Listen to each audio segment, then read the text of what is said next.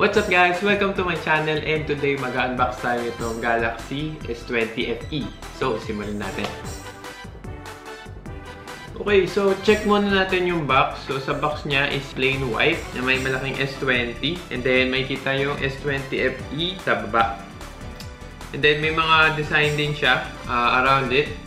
So, yan. So, open na natin yung box. So, ito siya. So, yung unit nito is color cloud lavender.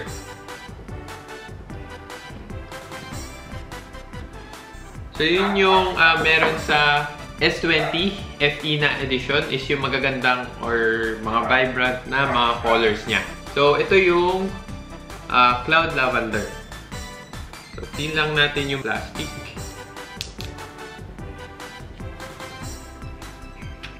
Okay, so check muna natin kung ano pa yung nasa loob ng box. Yung Samsung Care Plus, kanyang charger, then yung kanyang charging cable which is Type-C to USB Type-A. So yung nandito sa cable niya, pang Type-A yung gamit niya. Then, sa earphones, wala siyang kasamang earphones. Bali yun na. Yung phone lang and yung charger.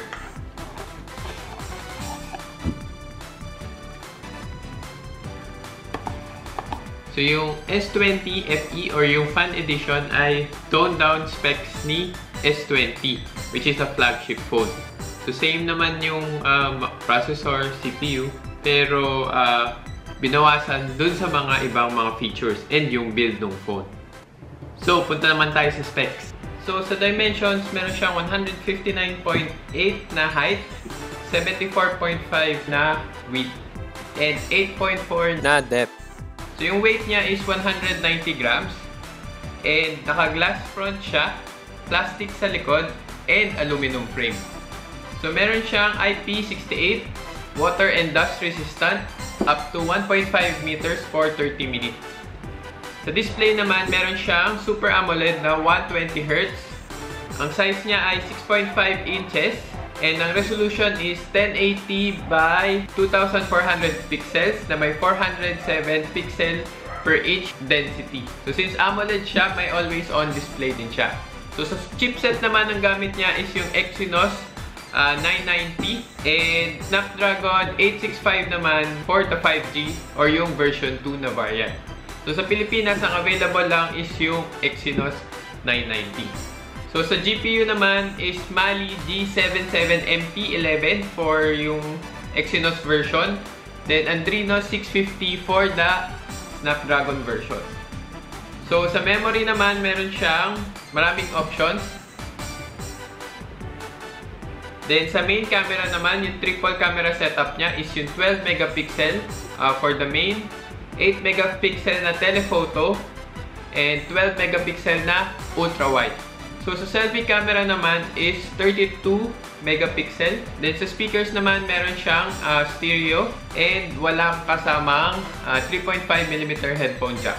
So sa battery naman, meron siyang 4,500 mAh and fast charging na 25 watts. Capable din siya ng wireless charging for 15 watts. Okay, so itong unit is from Smart. Fortunately, hindi siya magagamit without Smart SIM. Bitan natin. So ito yung SIM tray niya. Meron siyang SIM 1, SIM 2. Tapos yung SIM 2 slot is pwedeng micro SD. Okay, so proceed naman tayo sa mga test.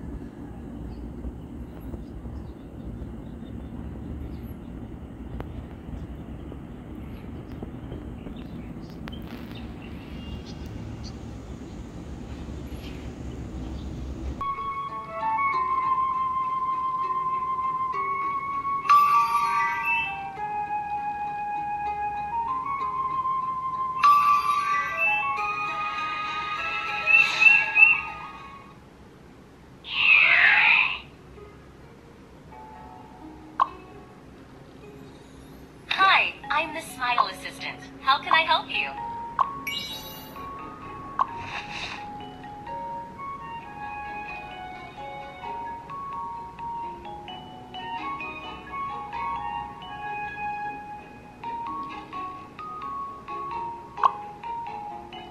The boarding point for Southgate Express is just ahead. Let's go!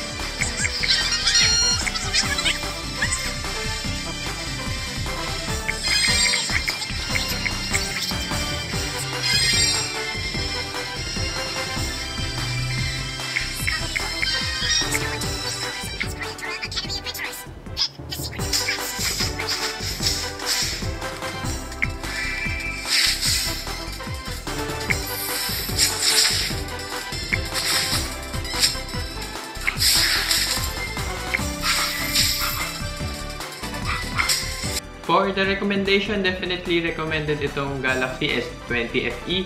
So kung habol nyo ay flagship specs pero on a tone down for your budget and available in different colors. So ito yung phone para sa inyo.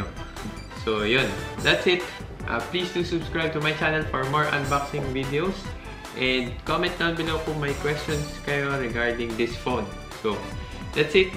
Thank you so much and see you on the next video. Bye!